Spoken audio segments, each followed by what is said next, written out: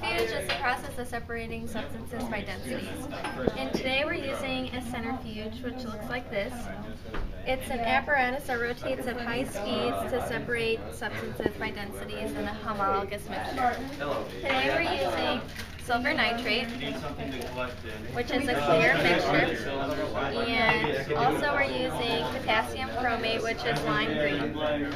And you want to be careful and wear gloves because these substances are very harmful if they get on your skin. The silver can make your skin gray. So what you want to do is place these in a test tube. And it should look like this. It's kind of a rusty red color. And this is them mixed together. And when we turn the centrifuge on, it's going to separate them. So just some tips: make sure the centrifuge is on a level surface, and make sure when you turn it on, it doesn't begin to rattle. Otherwise, you should probably turn it off and see what's going on. Okay, so you want to make sure that when you're using the centrifuge that there are two test tubes opposite of each other so it's balanced.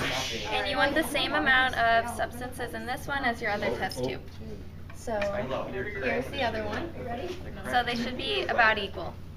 Okay, so then you can place them in the centrifuge. And I also forgot to say, but make sure you're wearing goggles because you don't want to make sure any shards of glass hit your eyes or anything else. So this is a 1-speed centrifuge because you can't control the settings. So you just want to flip the switch,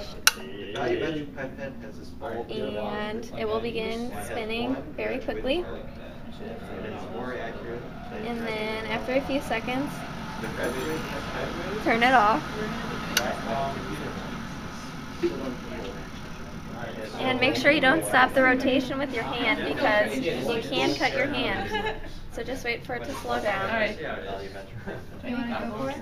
Yeah, I just like that. So I'm going to go around and get you some. Yeah. In order to pipette, you must use a safe pipette bowl. Continuing to slow down.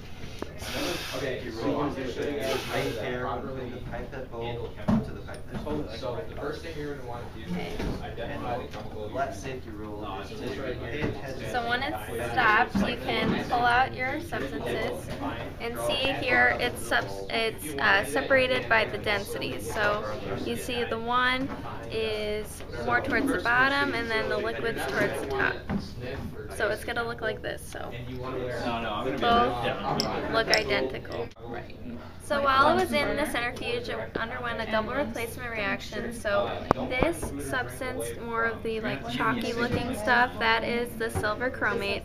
And then the liquid, kind of towards the top, that is the potassium nitrate. So they separated with the double replacement reaction. So that's that.